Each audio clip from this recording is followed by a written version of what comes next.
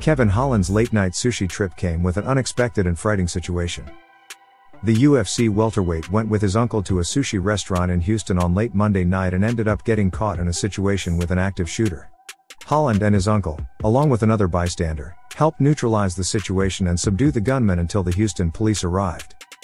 Holland was quick to react to the situation, even though it took him a second to realize what was happening. "We were out here just having a good time. We were out here at the sushi bar. We were chilling, just having a good time. Then I was facing one way and we heard a big bang.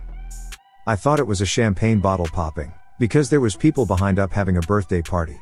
Then I look around and I see people running with like a look of death or something, super worried.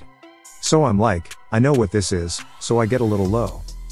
Once Holland realized what was happening, he immediately took action to help the bystander, who was grappling with the gunman. "I check the corner, I see the guy grab the guy, but the gun is facing towards we are, so I'm like, I'm going to make a move this way and get around this, so I don't have to worry about it. So I go around the other side, I grab a chair. I was going to smack him with a chair. When you get to the other side, you can't see who the shooter is, the guy on top or the guy on bottom. The guy on top was mainly holding the guy's hand so he would stop squeezing the trigger.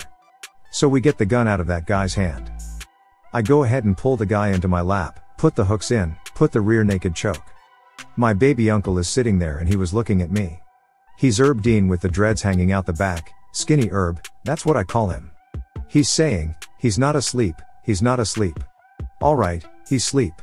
So I let go of the choke, slid on top, got full mount, stretched the arms out so he couldn't reach for anything. I grabbed his backpack and threw it off to the side, made sure the gun was out of the play. A few minutes later, I've never seen police pulled up that fast, so good job to Houston PD. They got there pretty quick. They handcuffed the guy and it was a wrap.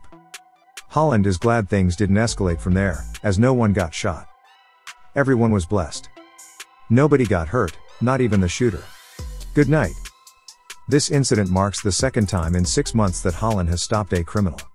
Back in October, Holland chased down a suspected car thief and subdued him until police arrived.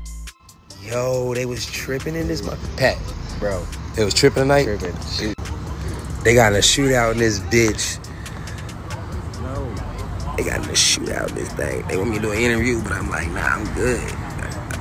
Holland fought earlier this month at UFC 272 where he defeated Alex Oliveira by second round TKO in his return to welterweight. Hit the subscribe button and share this video. We'll be uploading several times a week, sharing the latest MMA and fight news with you. Let us know what you think in the comments below.